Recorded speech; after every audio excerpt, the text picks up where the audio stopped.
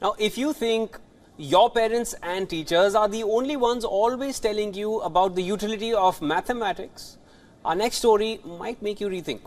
UK's Prime Minister Rishi Sunak has vowed to change the country's anti-math attitude as he unveiled a new plan to tackle numeracy.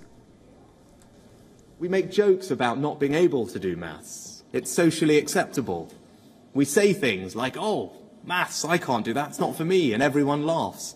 But we'd never make a joke like that about not being able to read.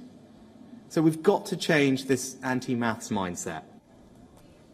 Sunak said he wanted to change the country's system by ensuring students study some form of maths up to the age of 18. We're one of the few developed countries where young people don't routinely study some form of maths up to the age of 18.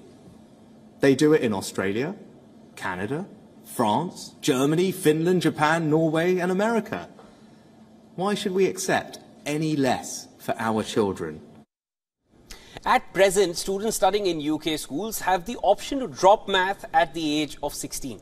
However, the Prime Minister wishes to change that. He talked about utility of maths in day-to-day life and economy at large and its importance in different sectors, right from creative to finance. He also said how not considering numeracy as a basic skill is costing UK's economy huge sums of money.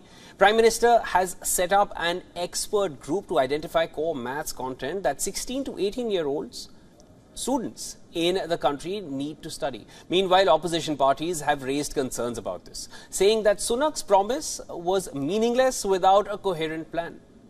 They also said more money would be needed to recruit and train more maths teachers.